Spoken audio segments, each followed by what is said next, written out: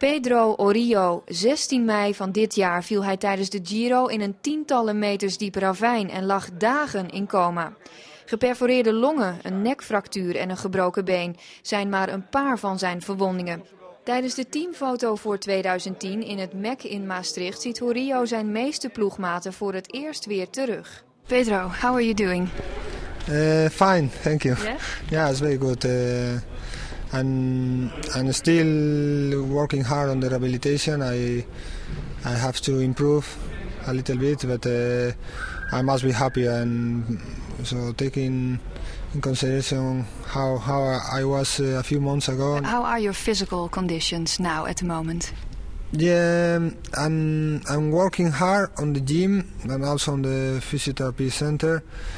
Because I need to take some muscle on my left leg, because I have still some problems on the balance on the leg, and when I go on the bike I do most of the power with the right one, so I'm working on this, and this is you can see the bigger problem in this moment. What do you remember of your situation before the crash, your last meters? Just nothing. I have no remembers of that day, which is curious because on the moment of the rescue I was conscient and I talked with the people that was coming to me. So, do you know what you said at that moment?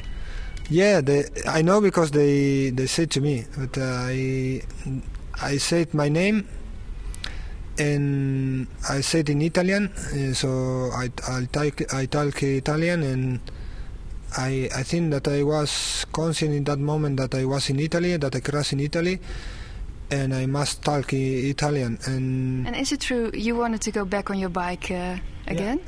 Yeah, it's what he said. And wow. Yeah, he said that maybe I was lying there 35 or 40 minutes, and he said that in that time I was studying the place where I crashed and studying how it was possible to come back to the road, and I had my plane. So when he came, I was trying to explain how we can go up to the road, no?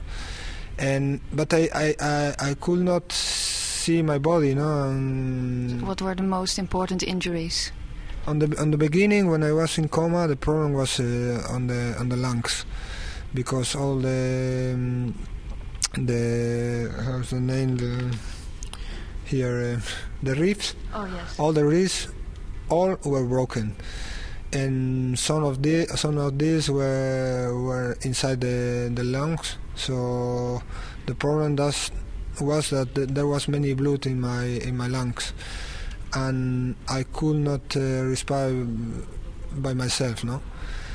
And this was the problem on the first 2 or 3 days. And after this, the biggest problem was in my neck, because I have one vertebra broken, and it was dangerous because it was close to send me to the wheelchair. You could have been dead. What does it do with you and with your family? Yeah. I was all the time. Once that I awake, I was asking all the time for my kids, because I have 2 kids. They are small, and I was watching to my wife close to me, and I was asking where my kids are, because when my wife was with me and leaving the kids at home, my situation must be difficult, no? And for me, one really important step on the recuperation, it was to see my kids. And now you're training again. How realistic is it to think you're going to race again?